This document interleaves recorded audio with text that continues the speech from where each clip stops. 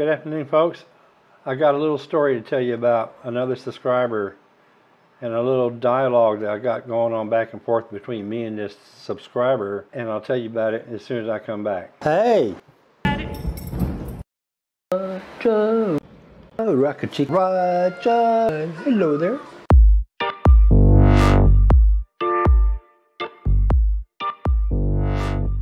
So I have a subscriber that apparently he obviously doesn't like me.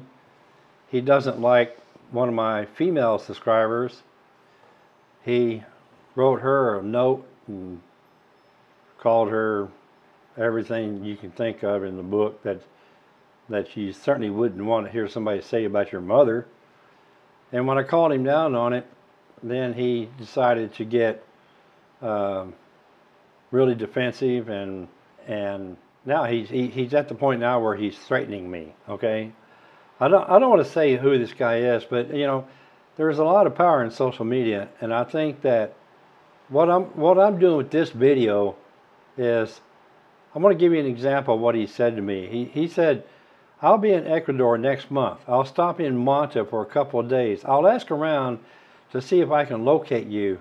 If you feel a tap on your shoulder, it might be me wanting to discuss your," and he put in quotes, "F you" comment, because I told him F you in a previous email. Also, I've contacted a lawyer about your libel when you stated I had participated in violence against women and domestic abuse. I can't wait to see where that came from. Not sure how much money a loser like you has, but I'll be happy to take it all. G'day, mate. That's what he's called. He says, "G'day, mate." You know, and you know, so where do I go with this? I want this to be public information, because here's a guy that's threatening me.